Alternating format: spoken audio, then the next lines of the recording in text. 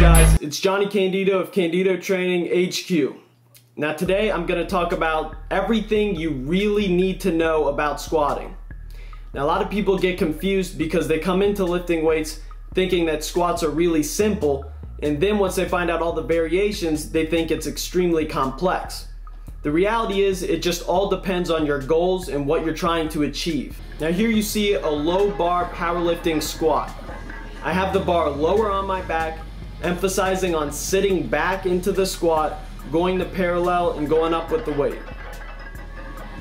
I do not suggest using a heeled shoe doing this. I suggest a flat, stable shoe. Also, make sure you use a powerlifting belt because this will put a lot of strain on your lower back. And you need that intra-abdominal pressure from taking a deep breath to get the most weight up. Now the benefit to doing a powerlifting squat is that you get the most weight up possible. So this is beneficial, obviously, for powerlifters. However, I don't think that this is the best squat form to train because this really doesn't work your legs as much as you could because your lower back is taking a majority of the punishment. Now the second type of squat is the full Olympic squat. You see here I'm going as low as possible. You don't really need to use a belt because your lower back won't be strained that much. You really want to keep an upright position. So really all you'll feel it on is your legs, and you'll feel it on your entire legs because you're going so low that you get your hamstrings, your glutes, and your quads all in the movement. Olympic squats are great, but you really only need to go that low and do this form of squat if you are in fact an Olympic weightlifter. If you're just an athlete, chances are you won't be able to hit that bottom position comfortably, and it's just not really a necessity because you also will use less weight going this low. The last type of squat I'll show you is the one I suggest.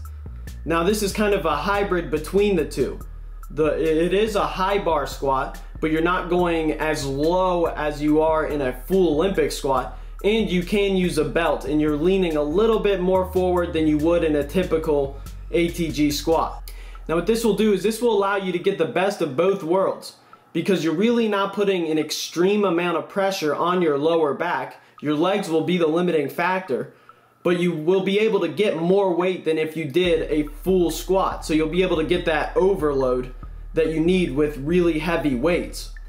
Studies have shown that you get the same involvement of the hamstrings and the glutes if you go slightly below parallel as if you go all the way down to the ground. So what this really shows is that you won't be missing out any benefits of a full squat by going just slightly below parallel.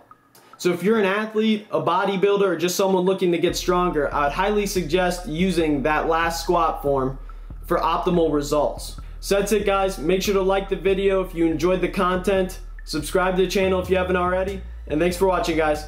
Peace!